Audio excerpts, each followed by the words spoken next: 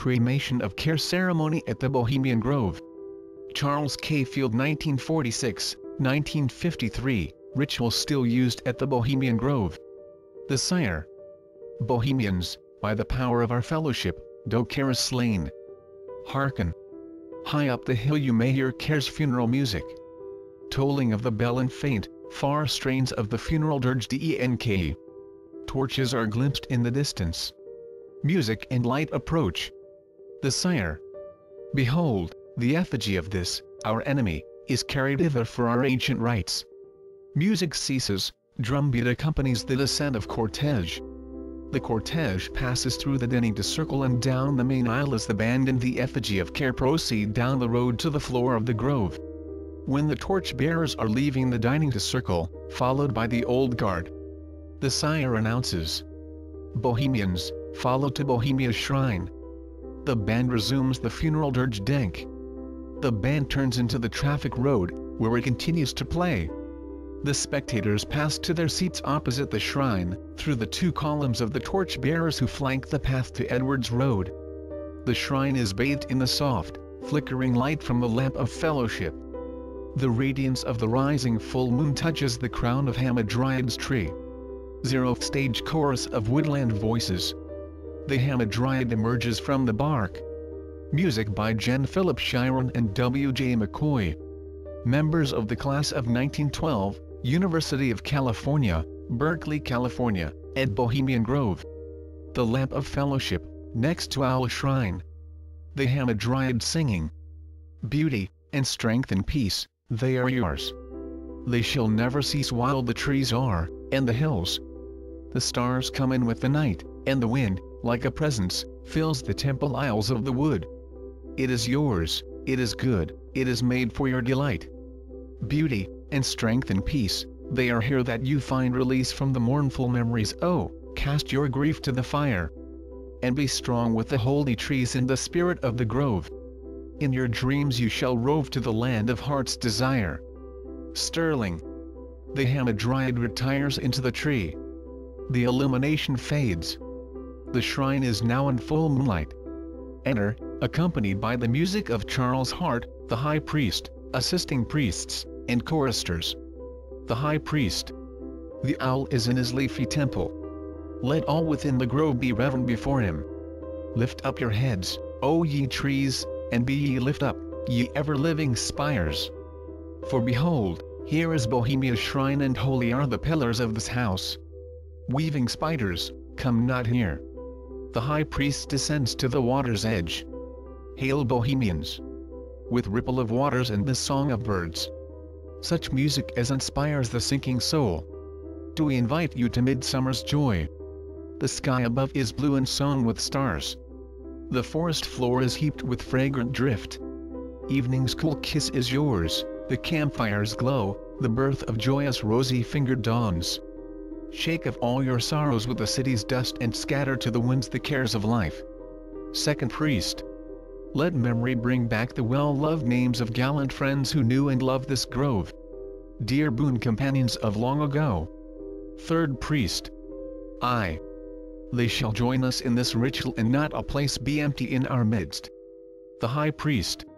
O beauty's vessels who keep, in this grey autumn of the world, her springtime in your hearts, I charge ye all, for lasting happiness we lift our eyes to one alone, and she surrounds you now, great nature, refuge for the weary heart and only balm for breasts that have been bruised, her counsels are most wise. But ye must come as children, little children that believe, nor ever doubt her beauty or her faith, nor dream her tenderness can change or die. Sterling. Soft music by Edward Harris as the high priest ascends to be invested. Second priest.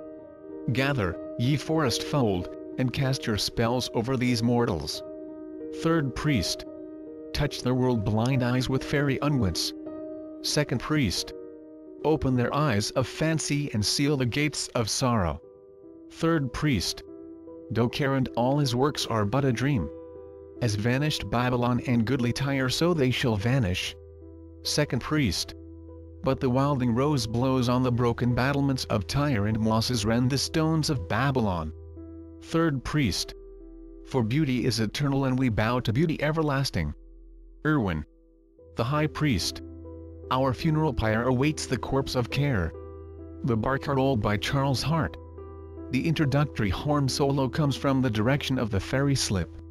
The ferry of Care, poled by a lone boatman, appears and passes up the lake to the foot of the shrine. Acolytes await the barge. O thou, thus ferried cross the shadowy tide in all the ancient majesty of death, do Care, arch-enemy of beauty.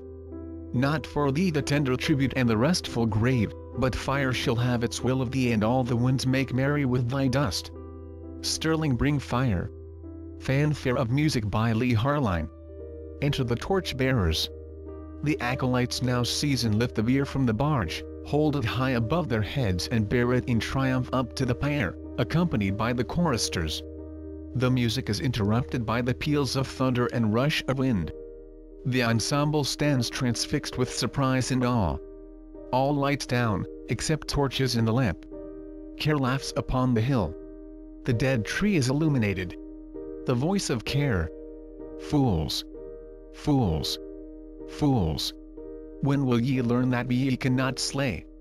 Year after year ye burn me in this grove, lifting your silly shouts of triumph to the stars. But when again ye turn your feet toward the marketplace, am I not waiting for you, as of old? Fools! Fools! Fools! To dream ye conquer Care. The High Priest has come down to the lake's edge and stands gazing up at the ghostly tree from which the voice of Care has come. The High Priest. Nay, thou mocking spirit, it is not all a dream. We know thou waitest for us when this our sylvan holiday shall end.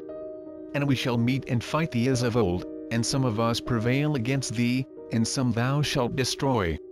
But this, too, we know, year after year, within this happy grove, our fellowship has banned thee for a space, and thy malevolence that would pursue us here has lost its power beneath these friendly trees.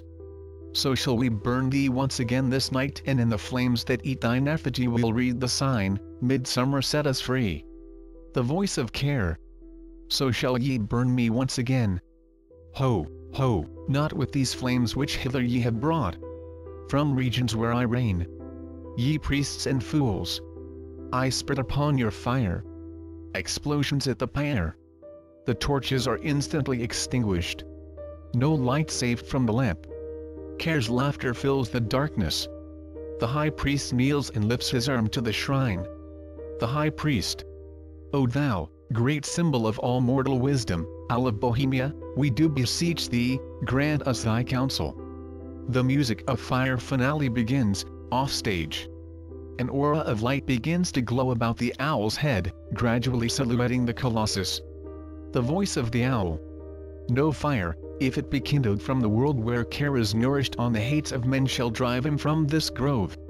One flame alone must light this pyre, the pure eternal flame that burns within the lamp of fellowship upon the altar of Bohemia. Garthwaite. High Priest rises and ascends to lamp of fellowship. The High Priest. Great Owl of Bohemia, we thank thee for thy adjuration. Lights torch and turns toward pyre. Well should we know our living flame of fellowship can sear the grasping claws of Care, throttle his impious screams and send his cowering carcass from this grove. Begone, detested Care, begone. Once more we banish thee. Let the all-potent spirit of this lamp by its cleansing and ambient fire encircle the mystic scene. Hail fellowship. Begone, do Care. Once again midsummer sets us free.